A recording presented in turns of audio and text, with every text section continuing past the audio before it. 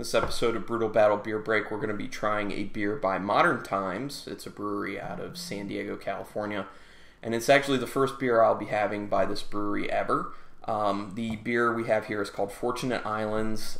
It is as you can see, it is a hoppy wheat beer, which I'm not huge into wheat beers, but I do like hoppiness, and I have had some hoppy wheat beers before, and that's how I prefer my wheat beers. So hopefully this is going to be good for me. Let's pop it open. I like that it's in a pounder, as people call it. The big 16-ounce cans, big fan of that. I don't know what it is, cans. I just like the feel of using cans, plus they're just better environmentally, economically, all that stuff, which I'll go into that some other time. Let me turn it so everyone can see. All right, as we can see, it looks like there's a lot of carbonation. The carbonation, very large bubbles.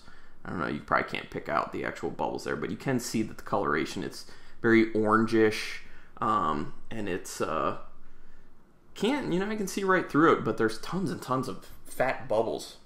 So, interesting. Oh my gosh. I didn't even need to get my nose in the actual glass in order to smell the hops. As soon as I had poured it and got it kind of in the vicinity of my face, I was really getting hops in there. It smells super hoppy.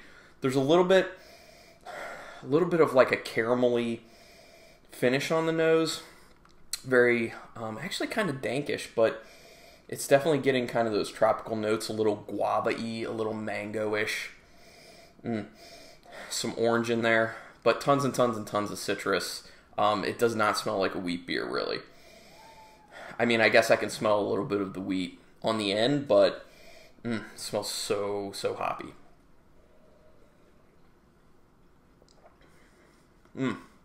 Okay. Yeah, I can taste the wheat. That's immediately apparent. The citrusiness to it is definitely there as well. It's got a solid bitterness, but the bitterness isn't overbearing, which I really like about this beer. A lot of those smells I was getting are actually in here. It's a tad bit caramelly on the finish, and I'm getting like the guava, the mango, a little bit of a pininess to it, but a lot of citrus as well. Like I was saying, some orange. It's more like orange rind to it, mixed with the guava and the mango.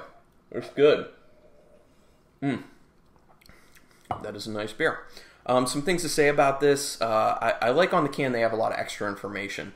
They have SRM on here on the back, which actually is a standard reference method, which can also be interchangeable with Lava Bond, which is basically just a way to figure out the coloration of what the beer is going to be like. So this one says that the SRM is 4, which if it's low, it means it's going to be very light. If it's high, it means it's going to be much roastier and darker. So the stouts are very high, and things like wheats are very low. So at 4 is where this one is.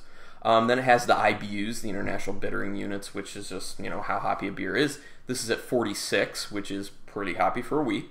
And then they also have the final gravity on this beer, which is interesting to me. I've never seen that on a beer before. Kind of don't know why they're putting it on there.